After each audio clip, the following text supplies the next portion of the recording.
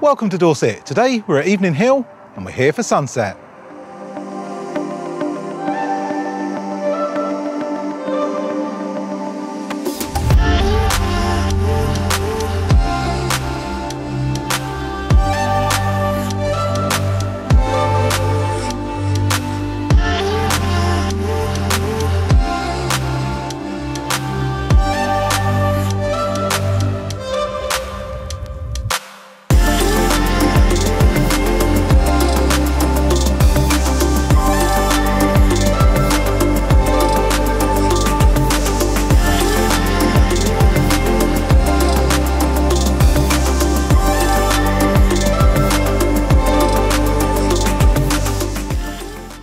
Great to see you all again, guys. Thanks so much for joining me. Today we've made a little bit of a mad dash out here to Evening Hill in Poole. It's again another local venue to me, just round the corner, but conditions look very, very dodgy all day. There was nothing much happening, no light, and then right at the last knock-ins, with roughly about half an hour to go till sunset, just had a little bit of clear sky coming out, just where the sun's going to set. So I'm ever so hopeful that we might actually get something and it might colour up. At the moment, we're looking at the jetty just behind here, and we're hoping that a little bit of light will actually fall on this jetty and we'll capture something. But at sunset, we're going to go to the other side of it because the tide is on the drop at the moment, and it's a very, very flat shelf here. So, you know, it should drop by the rate of, well, it will be almost out to the end of the jetty by sunset, hopefully. But we should be able to easily cross, as I say, very, very shallow, and we should be able to aim back and look towards the jetty. It's also threatening a little bit of rain at the moment, and there's some clouds either side that look very, very dodgy. So I'm not 100% sure how we get on, but we're certainly going to try our best. I do like these sessions where they're completely unplanned and it's just a mad dash to get out. They don't always produce something, but sometimes they can produce absolutely spectacular results. So we're really, really hopeful tonight that we might get something. The jetty itself is rather unusual at the moment because usually you've got boats all the way going along the mooring posts here, but because we've got this situation with COVID-19 at the moment, all the boats are out of the water, so we've got a completely clean jetty. So it's a really unique chance to get a shot of something a little bit different that you'll normally see. Usually it's got boats all the way down there, which again is lovely, and I've taken some lovely pictures down here before where all the boats are in, including some nice long exposures. But you know, it's really, really nice to have it such a sort of a clean look to it with no boats on there at all. So I'm really, really hopeful we might actually get something reasonable today. At the moment, that cloud is still just behind, but there is clear patches opening up, so I'm really, really hopeful that this light is going to come on and just, you know, land on the jetty here.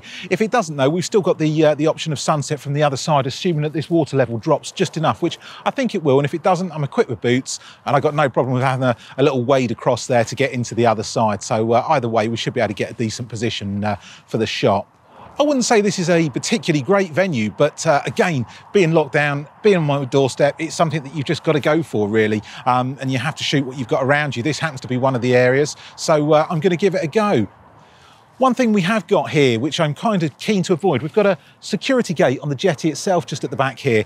And if you stand anywhere sort of that side of it, you're obviously going to get it in shot. And it's not a particularly nice looking subject. And it kind of ruins what you're trying to photograph, really. So we've purposely gone onto the 24-105 lens today so we can shoot past that and not include it in our compositions. There is the possibility, once it drops down, we could actually climb up and get onto the jetty. But I've got to be honest, I'm not 100% sure if you're allowed to do that or not. So we'll probably err on the side of caution today and won't do that, although I have done it in the past.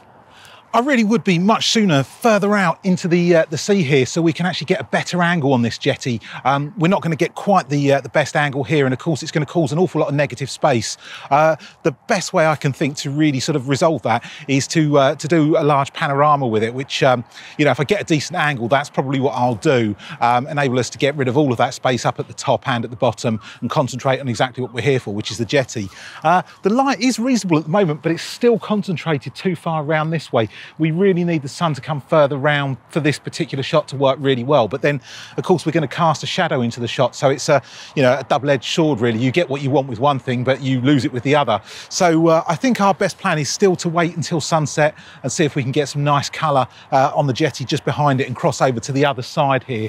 Yeah, it's still, it's really, really nice to be out, to be honest. So yeah, I'm going to make the most of it, but slightly worried. There is a big bank of cloud now starting to move in on the horizon over there. So it's not looking as good as it did earlier on, but You know, we'll see, we'll see. I mean, it could break up a little bit, so yeah, we'll just have to hang in there and see. Light's just coming out. I'm going to start taking some pictures and see if we can get something of this nice jetty out here. See you in a minute.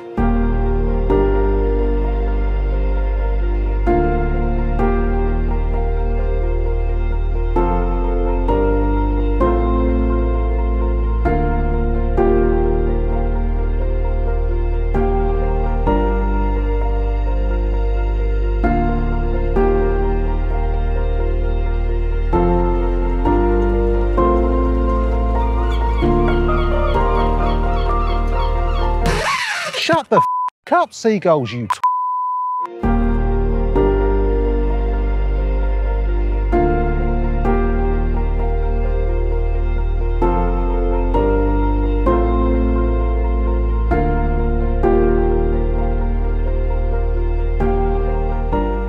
Okay, so we've wandered to the other side of the jetty now, and we're shooting towards where the sunset is. The tide is still on the drop at the moment, so we've still got enough sort of area to get through here. It's a little bit deep in some places, but the vast majority of it you can get and walk around it whilst the tide's dropping down. But the sun has, as you can see, gone behind the clouds there, but there's still some odd gaps in the clouds, so I'm not giving up hope. There is still a good possibility of a reasonable sunset here. So yeah, we're just going to keep waiting, watching conditions, seeing what happens and seeing how we get on. There's a little bit of interesting colours sort of forming over on the other side of the jetty as well, so it's possible I might flip in between the two sides. I'm just keeping an eye on everything at the moment and seeing where I think our best chance is going to be. At the moment, we're only about 10-15 minutes away from sunset, so hopefully we should start to see where it's going to colour up and if indeed it will colour up, but hopefully we should be able to nail something over here. At this point, everything went a bit blurry. I totally lost my ability to talk to camera because this happened.